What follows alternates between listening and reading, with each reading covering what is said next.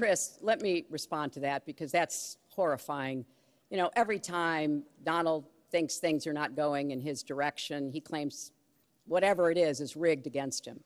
The FBI conducted a year-long investigation into my emails. They concluded there was no case. He said the FBI was rigged. He lost the Iowa caucus. He lost the Wisconsin primary. He said the Republican primary was rigged against him. Then Trump University gets sued for fraud and racketeering.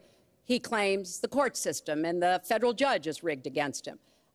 There was even a time when he didn't get an Emmy for his TV program 3 years in a row, and he started tweeting that the Emmys were rigged against him. Should have gotten it. This is a mindset. This is how Donald thinks.